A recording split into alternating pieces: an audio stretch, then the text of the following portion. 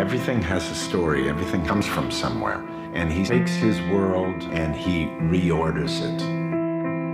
There was no confusion at all about what he was meant to do with his life. He's always said to me, making art is an exit out of reality. And basically, it will save you from everything.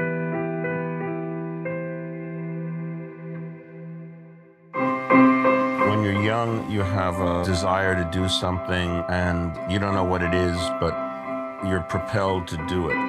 Every part of him is committed to making art, and nothing can get in the way of that. That is the #1 priority. When he was a child, he was always drawing something. He really had talent.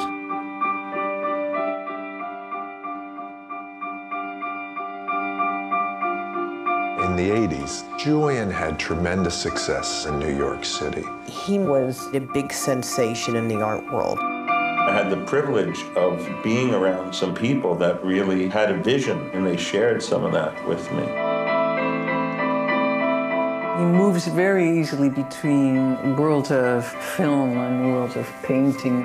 He would have absorbed the movie with such vitality and love, really. How is my father on the set was incredible. I couldn't believe that he was able to do this and paint. You have to have this infinite belief in whatever you're doing that is not rational. It's blind faith.